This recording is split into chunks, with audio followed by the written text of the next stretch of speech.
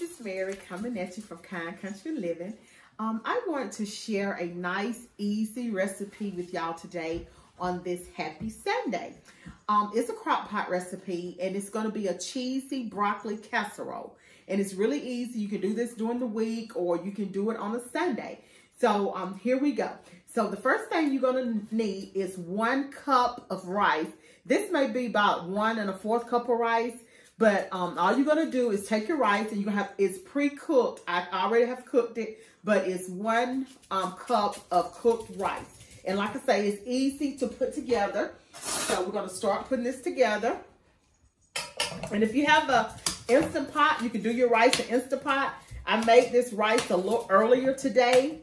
That's why it's kind of stuck together a little bit. But if you want to like make your rice like that morning before you go to work, and you can just put this together when you get home, because like I said, it's a really, really easy recipe. And then the next ingredient is a cream of chicken soup. 1 can of the cream of chicken soup. Like I say, this is really, really easy. You put it in your crock pot, and you just kind of let it go. So put that in there. I hope you guys had a good week and remember to be kind as you meet your fellow people in the community, people at work. I have seen a whole bunch of negative stuff on Facebook. So let us continue to just be kind to one another. And then the next thing you're going to need is a 10-ounce bag of broccoli, frozen broccoli, but you let it thaw. Let it unthaw, and then I kind of cut mine up. I got a pair of scissors and kind of cut it up because, you know, those stems are kind of big. And so if you don't like those big stems, just kind of cut your broccoli up. And I just got a pair of my cooking scissors, and I just kind of cut it up, cut those stems up real small so they don't be as big. I have already cut some of them up, but I see a few more that's a little large. And then the next thing you're going to need is 4 ounces of, like a cheese whiz. It's the processed cheese. So you'll use the cheese whiz, 4 ounces. And you can get an off-brand of cheese whiz. Just use what you have. And if you getting food from the food bank, I think they do like the block cheese. It's like a processed cheese and a block. You can take and melt that down on your stove or in your microwave, add a couple of drops of milk. And this goes really well with the recipe also. So if you want to substitute, if you're getting food from the food bank, because like one of my followers had told me, a lot of people don't know what to do with the things they get from the food bank. So that's the way to use some of your cheese. It's just add a couple of drops of milk to that pasteurized cheese, and it works fine too. And you know, just cut some off, and that's the way that'll work. And also you can use some of your food bank rice also.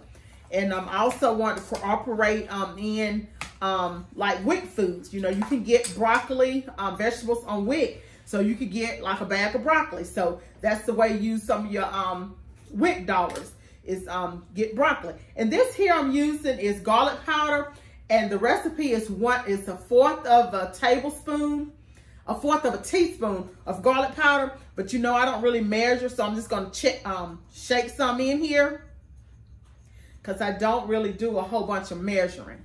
And then I also is 1/4 of a teaspoon of onion powder. So I'm just going to shake some onion powder. Then 1/4 of a teaspoon of pepper, and I'll just shake it. I won't measure. 1/4 of a tablespoon of salt. And all of these ingredients will be in the description box below. And remember, if you hadn't subscribed to my channel, subscribe, like, or comment. And this is celery salt. And I'm just using about 1/4, but I probably put more than 1/4 of a teaspoon because it just came out. But that's okay. It's going to be good anyway. But about 1/4 of a teaspoon of celery salt. And if you don't have celery salt, and if you have like the celery stalks, you can cut that up. And for the WIC clients, you can get celery on your WIC vouchers.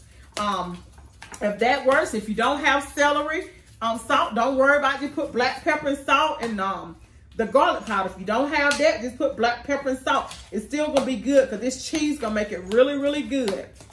And then you're gonna just take and put all of this into your crock pot. And let me grab my crock pot here. And what I do, I spray my crock pot a little bit with vegetable oil, just so it don't stick. But I don't think the recipe I had really calls for that, but that's just the way I do mine. But if you don't have it, you don't worry about it. And if you want to do it and you don't have the cooking spray, just rub a little butter. Just, you know, use what you have. Or if you have vegetable oil, just take a paper towel, put a little vegetable oil and rub it around there. But like I say, I think it'll be okay without it, but that's just the way that I do it. And you just put it into your crock pot, and you're gonna let it cook on low for about an hour and a half. And so you kind of just put it there and just leave it alone. And like I said, this is good with different meats. You can do it with chicken, pork chop. And this probably makes about, I guess, 8 to 10 servings, depending on how big the servings are. But this is nice and easy to make, especially if you got to run back out to a ball game or something. Just put it on low and it won't burn. So you just stick it back into your crock pot, put it on low, and in an hour and a half, you have a nice little size. So that's all it is to making the Crockpot broccoli casserole. Like I said, it's real easy, about four ingredients, and that's it. And that's a way to learn how to use up some of your food bank food. And I'll be trying to come up with more recipes to show people how to use that food bank food. And I have one other little tidbit I want to put in my video this week. To save money, I go a lot of different places looking for a lot of different things to show people how to save money on their groceries. So I found these broccoli cuts at my local Dollar Tree, and it was $1 for a 10-ounce bag. So that's why I kept this bag, so I can show you at the local Dollar Tree. So check your local Dollar Tree, because they do have good items that's really good. But I always check my expiration date at the Dollar Tree. But not, you know, not just at the Dollar Tree. I'm checking when you're at Publix, Kroger's, because I have found things at various stores that's out of date, even Walmart. So you have to check the expiration date no matter where you are. But just make sure you check the expiration date. And it's fine to get vegetables from the Dollar Tree, because I do it all the time. And like I say, this was $1 at the Dollar Tree. So that was, you know, very inexpensive dish that I just made. And I also want to point out, at the Dollar Store, I had never seen these before. Last week when I was in there shopping, my husband liked Jim Dandy grits. So they had these for $1 at the Dollar Tree, and it's 16 ounces, so that's 1 pound, and it was $1. And the expiration date is not until June the 27th, 2021. So that was a good buy to get these at the Dollar Tree also. So I'll start, you know, adding this little tidbit to my video each week, just kind of show y'all how to stretch your food dollars. All right. So that's all I have for you about saving this week. But I want, you know, I always like to show you how my food look. So now we'll go ahead and get ready so I can show you how my broccoli casserole looks. You know, I always like to plate up my food and show y'all how it looks. So let me get a salsa here. And I'm gonna show y'all how that is. I don't know, that may be too hot to sit there. I don't know. But we're gonna sit it there anyway. Well, maybe we'll sit on top of this. Okay. All right. So we're gonna show you how this looks. Let me get me a spoon.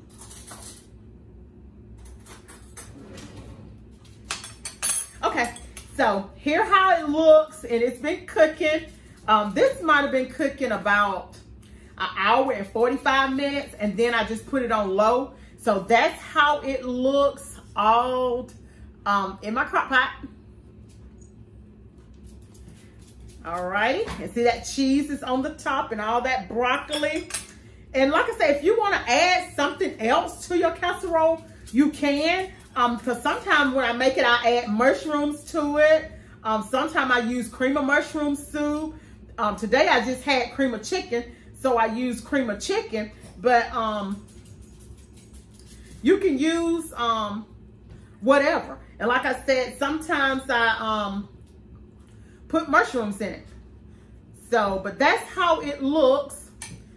And you can see the steam coming from it. And so now I will taste it for you guys. But I know it's good because I make this all the time. Delicious, delicious. It's good, y'all. Good, good.